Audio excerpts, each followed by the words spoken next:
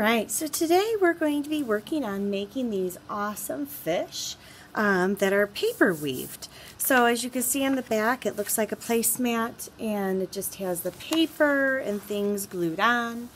And we've read the book There's Only One You, and we looked at a lot of different patterns and the use of color and so forth.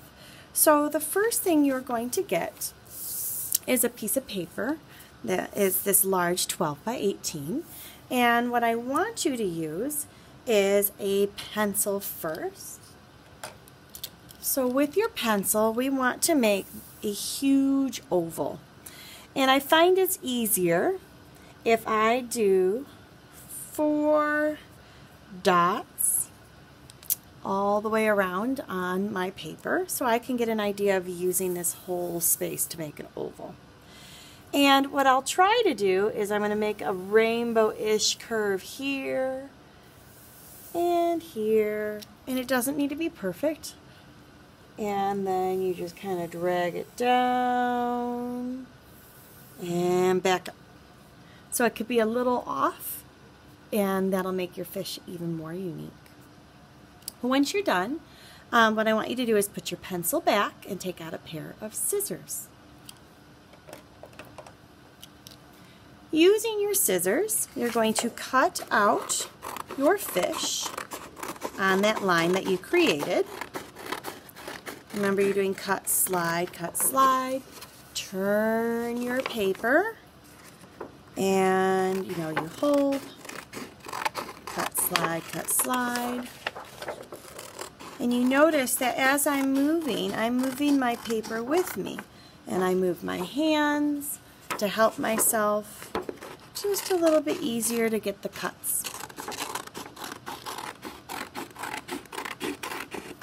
Perfect. So I'm going to turn it this way.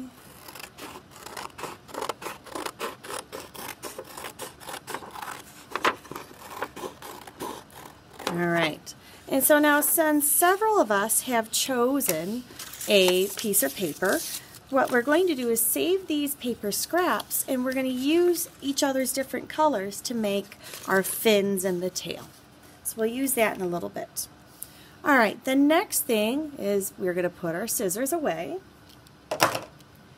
and then you're going to have a box of crayons. So with your crayons, I want you to come up with a really neat pattern. But first, you want to make some space for where your fish's face is going to be. So you can do some nice scales like this, right, in order to get this feature here. And then you can make your fish's face and mouth and eyes. So come up with any type of eyes that you're looking at that you might be fun for you to come up with, is what I mean. So you could have like a little shiny in there.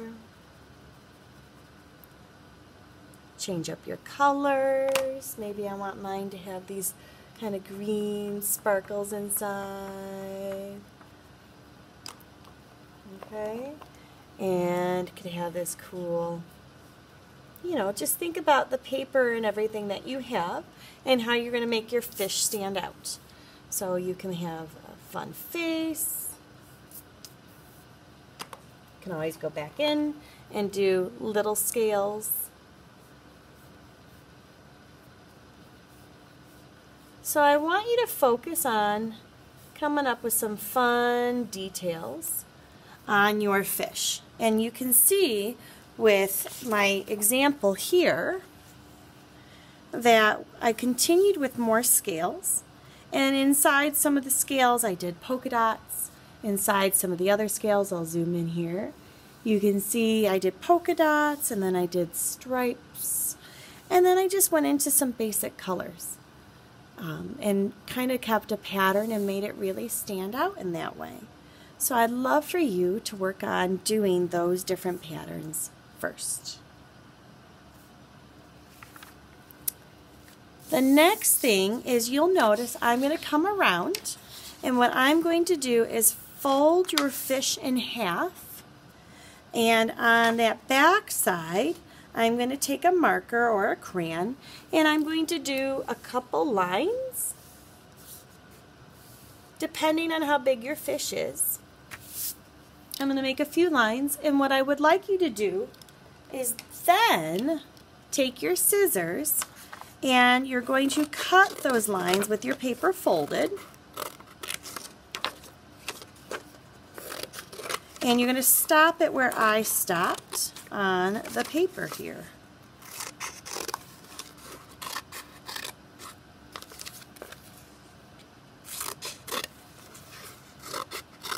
Perfect. Once you're done cutting, we always put our tools back. So scissors back.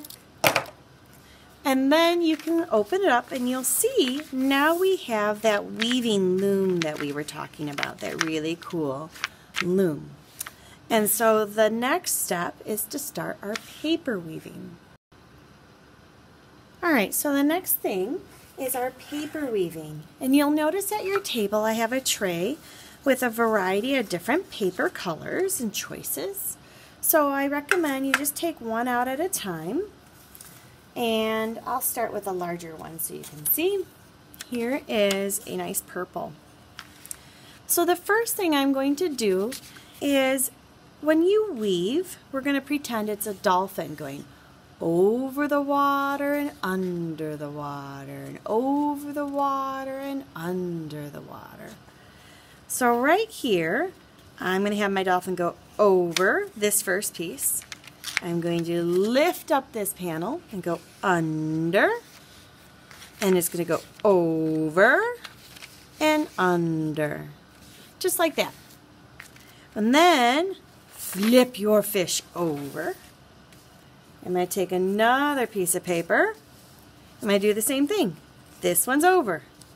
And then I'm going to go under, over, under, over. Like that, and I slide it over like that. Now my fish is going to do a flip, whee, bloop. And I'm going to take another color. I'm going to go over, under, over, under, slide. And then my fish is going to do a flip. And I'll take another color. Over the first one. Under, over, under, over, slide, and flip. So you're going to do this until you fill up all of your fish, which is pretty fun and nice, right? So again, I'm going to go over and under, over, under, and over. And this one, if I slide it, there's no room here, but that's okay. So the next thing that I'm going to do is I'm going to flip my paper over, and there's two things. You could either glue with the glue stick at your table your ends, or I can come around and help just tape down a few of your pieces so they don't move. And that just makes things a little easier, you know. This little guy is sliding around, so I'm going to stop that one. And then what you'll do is you'll take your scissors again, but this time you're going to cut off your extra pieces that were sticking out. Okay? So I'm going to cut off as best as I can without cutting my poor little fishy. You can see these are loose, and that's okay because we have it taped on the back. But again, if you really want to, after you cut these, you could always use your glue stick. And if you get your fish a little bit, that's okay too. Okay, so now that my fish is done, the next thing you're going to do, and you can keep these scraps, which are really fun, that you could actually glue onto your fins. So we're going to create our fins next. I have my scrap table, or scrap bin in the back, and what you can do with your scraps is you're just going to pick a couple colors, and I just ripped up these scraps a little bit because I don't need all of them. And I chose these 3 little colors, right?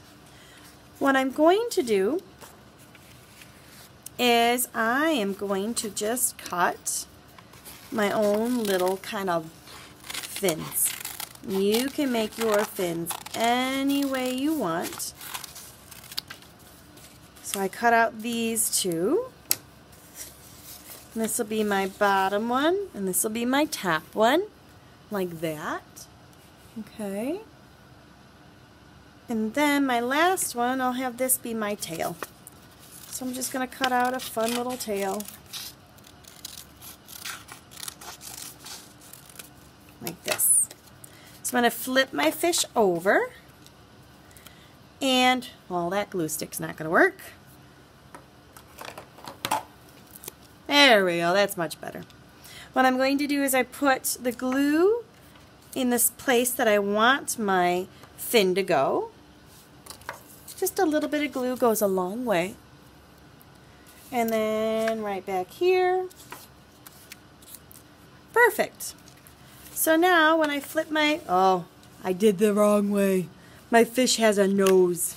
Silly Mrs. Holland. There we go. Now my fishy doesn't have a nose, it has a little tail. So now that I've finished that, you can either use the crayons to add more details, or you could just add on, and you can see somebody else's little scraps here. I had their name on it, and that's completely fine. I can just add on little pieces, you know, just make it a little fun and different. Like this. Little pieces go a long way. So I love using scraps. It gives it a little bit more character. And you can keep decorating your fins. And that is our project. And then you'll see what our extra art challenge is with the rest of our